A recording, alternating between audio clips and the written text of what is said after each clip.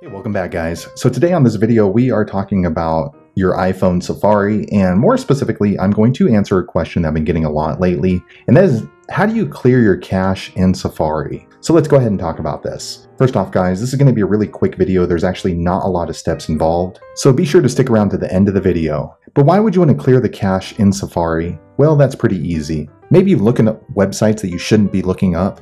Or maybe you're trying to access a website, but it's pulling up old data from an earlier version of that website. Whatever the case is, it's actually a pretty easy process. And it's all handled here in the Settings app on your iPhone. Be sure to check my video description. I'll try to leave written instructions on this as well, but I'm going to go ahead and open up my Settings app now. Okay guys, I went ahead and opened up my Settings app on my iPhone. But if you want to know how to clear your cache in Safari, what you want to do is scroll all the way down until you get to Safari. So it's down right there. So it's this line that says Safari. It has a blue compass looking thing next to it. I'm going to click there now. Okay guys, I went ahead and clicked there. Next you're going to get this drop down menu for your Safari app. But if you'd like to clear your cache in Safari, what you want to do is scroll down a little bit until you get to this blue line right here called Clear History and Website Data. So generally when people say clear the cache in your Safari, what they're referencing is the website history along with the website data. Now just know that when you clear the cache on your Safari, that many times you will still have to log back into websites that you've already been logged in.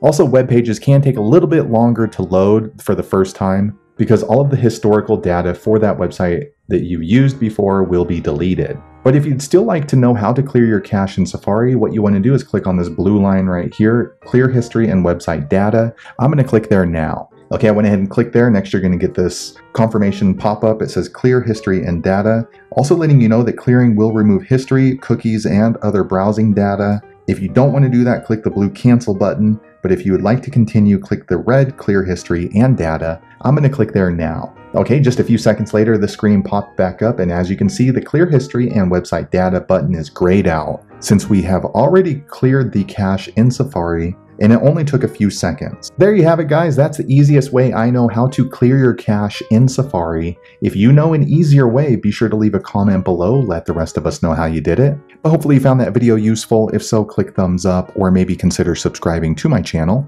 and I hope to see you on the next video. Thanks again for watching.